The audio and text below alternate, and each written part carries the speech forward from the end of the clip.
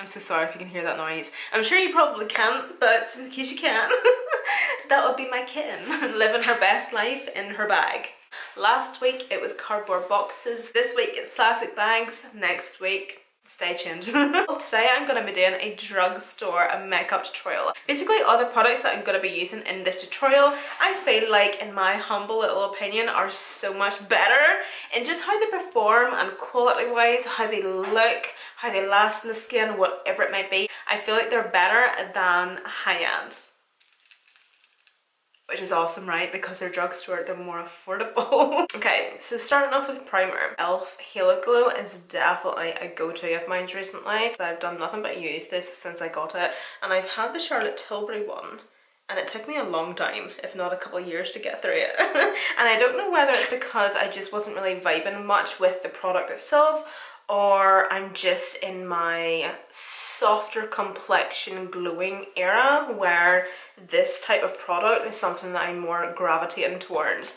But overall, I love this product. It is so good. I obviously wear this just as a bit of a prep slash primer for foundation. I also like to mix it in with my foundation, or I can also use it as a wee highlighter. It's honestly a beautiful product to mix in with just a wee bit of concealer on days where you're wanting like that no makeup type of look. It has a wee bit of colour and tint to it, not enough to add coverage. It's just going to soften and even out your skin tone a wee bit, but just the finish that it gives to the skin. I feel like I didn't really need to say much about this product because we all know about it. But I love it. It's so good. So the shade I do take in the e.l.f. Halo Glow is shade 2. So this is light medium. And this one is actually also infused with hyaluronic acid and squalene. I think it is squalene, isn't it? Which also just works to hydrate the skin. So with foundation, I'm raging. Because I've had this type of video in my head for such a long time. But I have been holding off to kind of see like what products I genuinely want to talk about, and what products I really do feel are better or perform better than Highend. And in that time, I actually went through the foundation I was wanting to talk about. So this is the Catrice True Skin Hydrating Foundation. This is done. I had to take this out of my empties box, so I obviously can't use it. But this foundation, 100%, this is so good. Definitely a fantastic dupe, I would say, maybe, I don't know, for the NARS Natural Radiant Longer Foundation. How it looks in the skin, how it blends, how it builds, the coverage, the finish, everything. And it's just another really affordable drugstore foundation that I love, and it is an absolute go-to. I will gravitate towards this foundation over any other high-end foundation I have in my collection, the LA Girl Pro Coverage HD Foundation. Now I know that this isn't a favourite for a lot of people. I feel like you either love it or hate it, maybe depending on your skin type, but I love this. I do have dry skin, so I get on great with it because it is quite illuminating to the skin. It definitely gives like a really nice glossy, dewy, healthy glow. The shade I'm taking is Nude Beige. This shade is going to match my fake tan on the rest of my body, but it's not necessarily going to match my face because I haven't tanned my face, so just bear with me on that.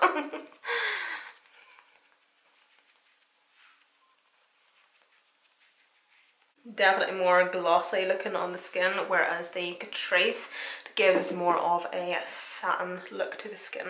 But overall, the coverage and the look that these foundations give to the skin is just absolutely stunning, absolutely beautiful. Before I move on to finishing off the skin, I'm actually going to do the eyes and get that over and done with. So, Beauty Bay eyeshadows and Colourpop. They're definitely my go-tos, and they're obviously drugstore. Colourpop is drugstore. Beauty Bay is affordable. And they're always doing sales on their palettes, by the way, so they're definitely worth getting. I obviously use these palettes constantly in my tutorials. You know I love them, you know how they perform, but they are one of the best formulas. Honestly, they're fantastic when it comes to pigmentation, how they blend together, how they last, the colours, the shades, the tones, the colour stories, just the overall quality of these palettes for the price and what you're paying. It's a no-brainer. So this is the Midnight palette, and I wanted to do something blue. Just using this dark blue shade just to pack on that crease It's actually not as dark as I'm wanting it to be, so I'm going to go into Midnight. This is the Twilight shade that I was using. I'm going to go to Midnight. So I'm going to switch to this P. Louise brush. I think it's dirty though, so I'm going to give it a clean. Switch into this brush because it's slightly smaller and more petite, so I can be more precise at the outer corner, creating my shape of the wing. Going in between, patting that shadow on and dragging the shadow to create my shape. It doesn't need to be perfect as well because we're obviously going to go in and blend it.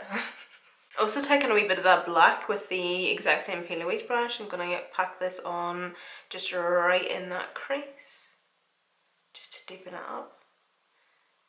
Also taking some of that Midnight shadow. Why did I say it like that? Shadow.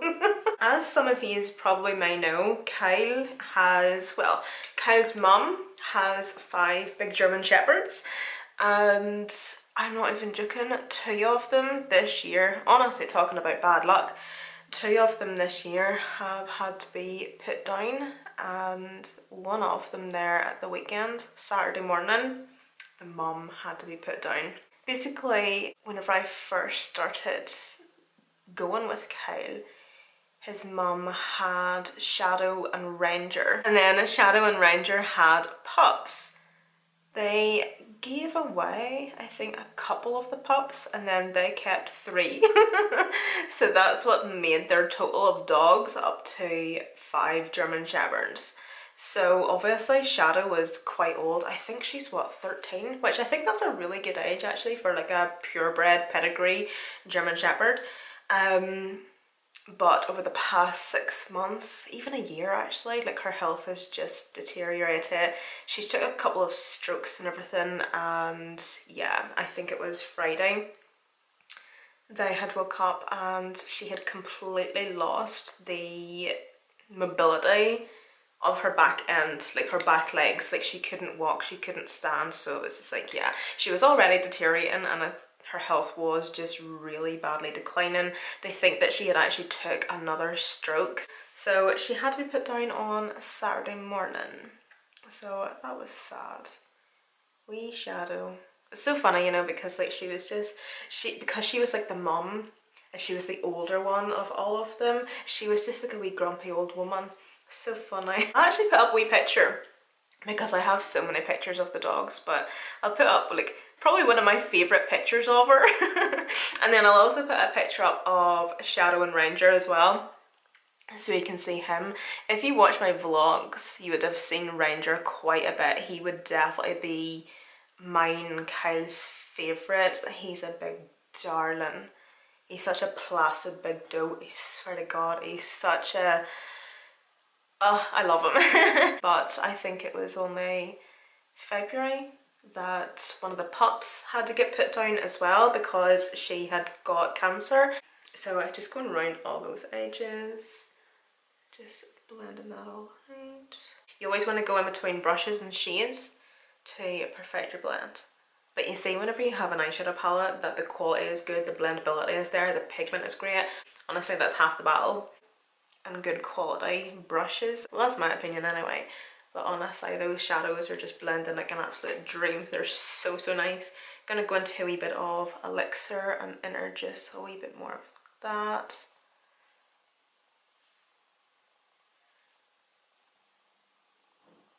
Gonna take a bit of micellar water and these wee cotton buds. I'm gonna try and carve out my shape first and then go in with the P. Louise and Mitchell Acid paint to then cut my crease. This makes me so nervous.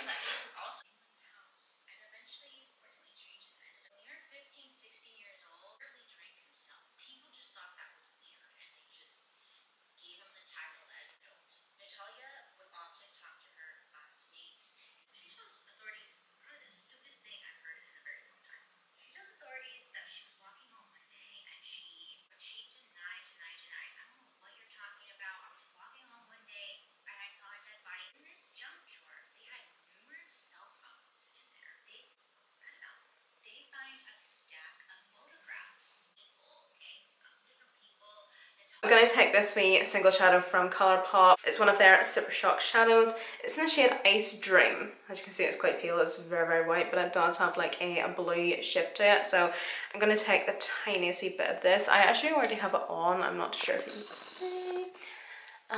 see. Just on my brow bone. I just think that because I'm keeping the cut crease plain and bare, I'm kind of wanting to do a wee bit of oh, that was a horrible noise that my mermaid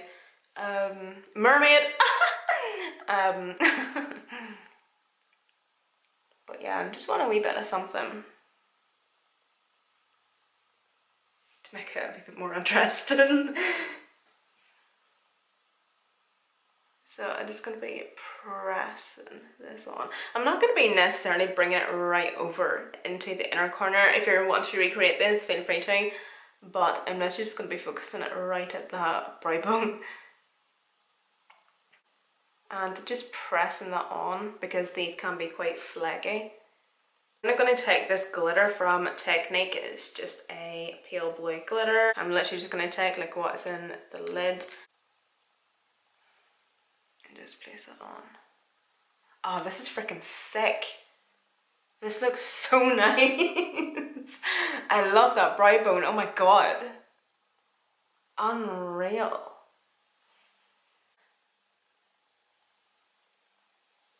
Could you imagine this in a different colour? I really want to do like an orange, like a burnt orange, red, like a flaming eye makeup look very soon.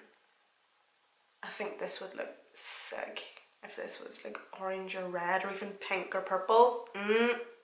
This wee concealer from Collection. It's just like a concealer I will always go back to. I'm actually running done, damn it. And it's fantastic. It's a concealer I will always have in my collection and I won't always use it. It's not necessarily a go-to, but it's one of those products that I always need to have in my collection. And you know what? It's fabulous. It is so, so good. For a wee concealer, it being like £2, £4, whatever, it is absolutely incredible. It is the Lasting Perfection concealer, by the way. If you don't know about it, if you haven't tried it, I love it for how it looks on the under eyes. The finish it gives, the look it gives, how nicely it conceals my under eyes while also highlighting at the same time. And I think it's just for the price point and for the quality and how good the concealer is absolutely amazing. And the coverage is lovely as well. I can achieve like a full coverage under eye with this concealer and that's what I usually aim towards. But if that's not necessarily your vibe, use less and use your finger to blend it out. It just makes my under eyes look flawless. I will zoom these in so you can have a wee look. I'm going to blend it right out.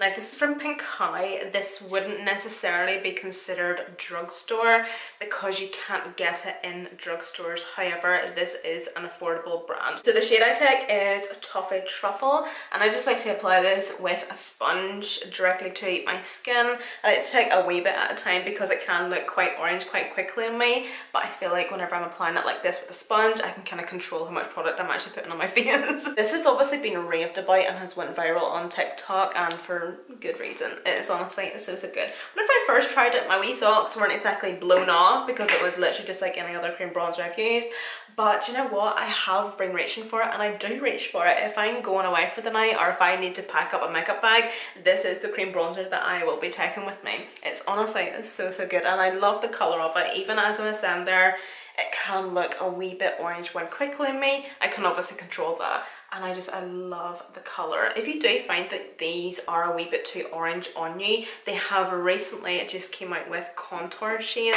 Like as you can see, it just blends like an absolute dream. It has so nicely just warmed my skin up and it just looks so creamy and buttery on the skin.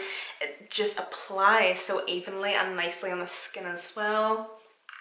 So I was sent these recently and these are new from Makeup Revolution and it is their Mousse Blushes. It's in the shade Grapefruit and it's a really nice coral. I've actually put far too much on, shit. These are like a really nice airy whipped formula which just makes it super creamy, easy to blend on the skin. You can actually apply these blushes on non-set skin and set skin, so if you're powdered you can also use these wee blushes, and they're stunning. They're absolutely beautiful and they're really pigmented. Highlight, of course, one of my current favourites. This is a wee one from Rimmel London and it's in the shade Stardust.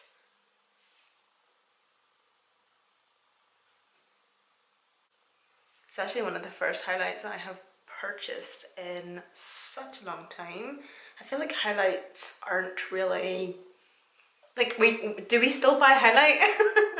But I can't remember who it was I seen using this on TikTok and I was instantly sold, and I love it. It's just a really nice buttery smooth highlight. It doesn't have any glitteriness to it. It's just a beautiful, like, nicely intense sheen. It's stunning. You can obviously just have like a nice wee dusting of it just to give an overall glow to the skin, or you can obviously have it really intense. I always still accidentally go ham with my highlight, so I'm going to try and buff this in as much as I can, but you can see how beautiful it looks, and just as you turn your head how it catches the light. So I had to go with Morphe bronzers. I can't help it. I love Morphe bronzers. I feel like they're so good. But you know what, actually a really good bronzer from the drugstore is Milani bronzers. Is it Dulce? Who the hell knows? Unfortunately I don't have that. If I did have that in my collection, that is the bronzer I would be talking about right now. Dulce from Milani, fabulous, because it has a wee bit of like vein and glow through it. It's not only bronzing the skin, but it's adding a bit of radiance, and it's just overall an absolutely beautiful bronzer. And these are the Glamour Bronze face and body bronzers. They are quite big, they're a pain in the arse to store, but you're actually getting more products, so that's fine. This one is in the shade Mastermind. I think this is my non-fake tan shade, and then this is Icon, yeah. But these bronzers are just flawless on the skin. With me, I think we all know, I go very ham and I'm very heavy-handed with my products just in general, but especially bronzers. They can tend to go quite muddy quickly on me, and these just look beautiful on the skin. They just melt in, they're like butter. It's just such a gorgeous colour of bronzer as well. It's so nice, but it's the formula. Like, obviously you can pick your colour of bronzer, but it's the formula of it is so nice on the skin.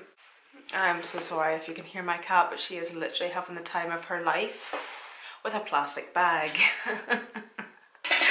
So guys, I actually went off camera there to finish off my lower lash line and do my lips because my battery died. But this is actually the end of this tutorial anyway, guys. I thank you all so much for watching. For the first time in a very long time, I will actually do my job properly and link the products that I use down below in the description box. But I love this makeup look. I really wasn't expecting to love it as much. It just looks so freaking nice. I feel like the glitter on the brow bone has just took it from 0 to 100. I absolutely love it. I feel like this would be beautiful also in a different colour. Pink, purple, orange. Thank you so much for watching, and I'll see you in my next one.